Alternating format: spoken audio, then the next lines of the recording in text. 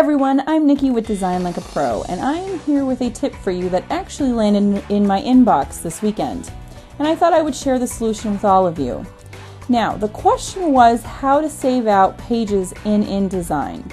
Now, most of the time you're going to create a project and you're going to save out your pages altogether. But there may be a situation where you just need one page over the other, or you just need a selection of pages. So InDesign does allow you to pick and choose the pages that you want to save as PDFs. And then of course if you have something like Acrobat, that allows so much easier flexibility with managing the pages in your final PDF. Now, to give you a real life example, most of the time, like I said, I just save out my PDF document and all of the pages are in the order I need. But if you're working in a magazine type field, a lot of times you're not just saving a multi-page document in one PDF for your magazine printer. You're actually saving out those pages individually because they lay out the spreads differently in your final product. So they do not require you to send one PDF, rather individual pages for each page of your magazine. So there's several ways to do that. You could just save all of your pages in InDesign and then open up Acrobat and extract them. That's actually what I do.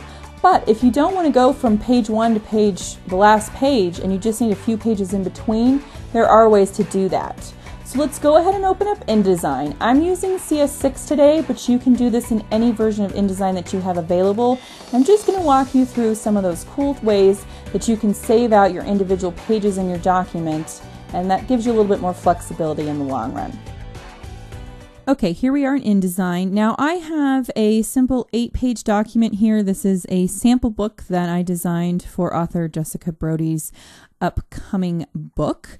There will be details in the description, by the way, for this book. I really encourage you guys to go read this. This is going to be quite interesting.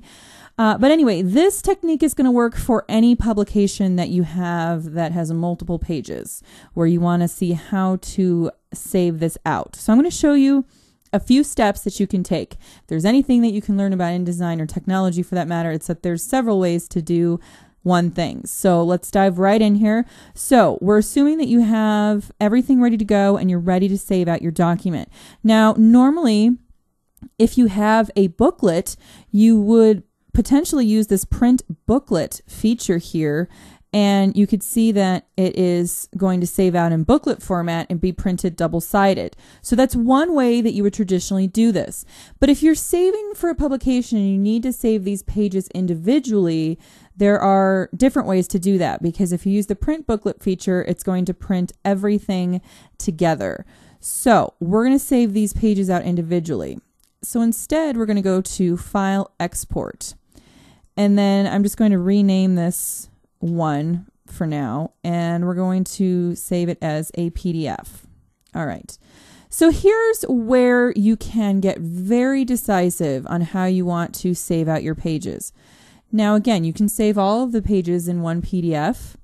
However, if you hit range, you can select a range of pages. So we have 8 pages. So we can say print pages 1 to 2 and export those out. We can also say 1 to 2 and then maybe 7 to 8. You put that comma in there and then you can specify. Now, remember that when you put this range in here, this is what you're saying is going to go into one PDF.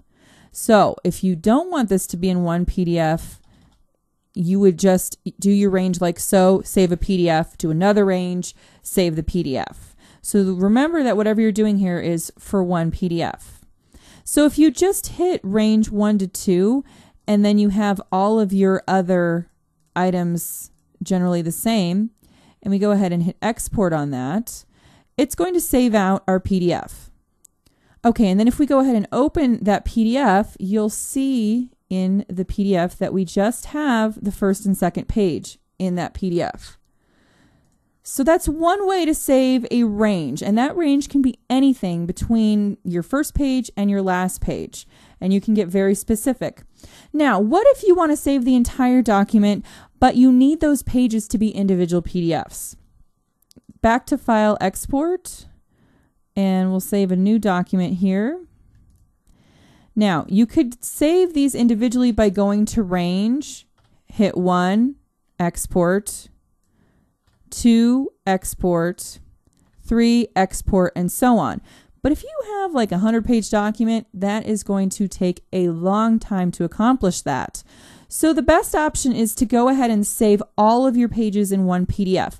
Now this is important because even if you're going to break out your pages into individual PDFs, it's still important to have one PDF that has all of those pages. If you want to do any online publishing or any way that you want to have somebody look at your entire PDF, it's still handy to have this.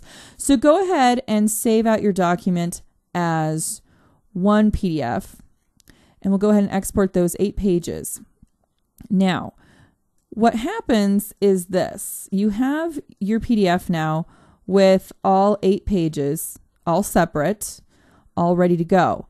So from here, we're going to use Acrobat to actually separate this out. Now, it's not Reader that you're viewing the PDF in. You actually need Acrobat to do this.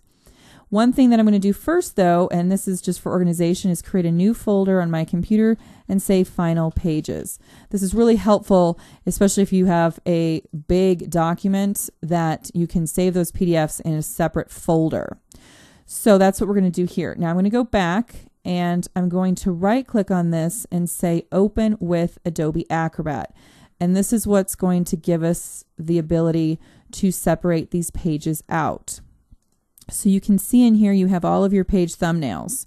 So what we're going to do is we're going to extract these pages. So you go over to Tools and you have all of these options for you. If you go over to Pages, you have the ability to extract them. So if you go ahead and hit Extract, you can now select a range. So this may be a faster way for you to even save out your document and play with saving out even more pages than the first step I showed you. But we want to extract all of our pages, so 1 to 8, and we want to extract them as separate files. This is key. This is every step that I do for all of my magazine production because my printer wants the PDFs separately. So this is a great time saver. So I extract those pages as separate files, I hit OK, and then I'm going to select where I want to save this. Okay, so here we have all of our final pages, and you can see that they're all broken out as individual PDFs.